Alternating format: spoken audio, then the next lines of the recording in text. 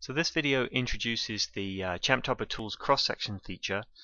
This is a tool for laying out temporary cross-sections that are helpful for validating the center line. So you can launch this tool from the bottom of the Topo processing menu. You need to complete the steps in the workflow before running this tool. When you actually click it, a form pops up that allows you to choose your water extent polygon, centerline, and a DM. If in a previous session you've used these different data sets, these will auto-populate for you. They haven't for me, so I'm going to just go out here and just click those. And so you need to choose your water extent polygon, the centerline you've generated, and the Topo DEM. And as the message at the bottom explains here, the tool is going to create temporary cross-sections. These are not part of the published data that gets uploaded into champmonitoring.org. These are just temporary for the purposes of validating the centerline. So what you're going to see is you're going to get cross-sections output that will highlight problems with the centerline or even the water extent polygon, and you're going to want to go back, re-edit that water extent polygon or centerline, and then regenerate these cross-sections.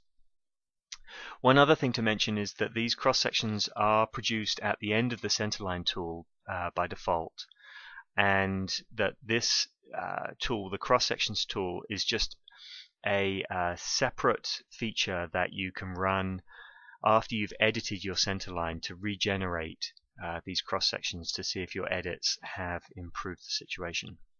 So this tool does take a few minutes. I'm just going to pause the video here while it completes. Okay, so the tool has completed and I've got my cross-sections added to the map here. And I will just zoom in here to explain a couple of things. So what I'm looking for is cross-sections that span the channel.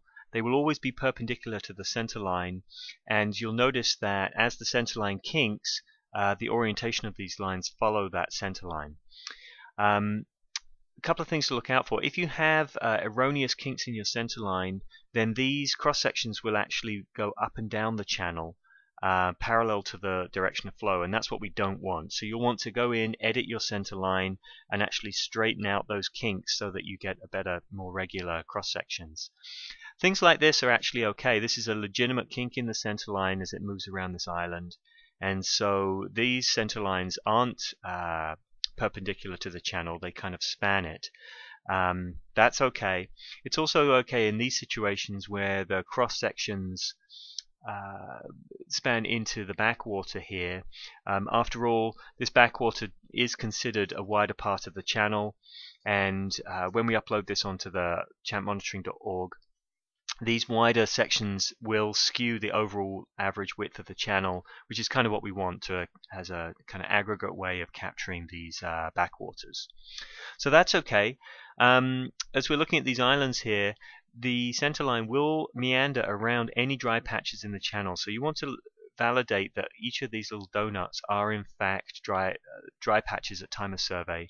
If you get little donuts that you don't trust, you can edit the water extent polygon, delete those vertices to remove the donut, save it, regenerate the centerline, and then regenerate cross sections to see what the updated alignment of the centerline looks like.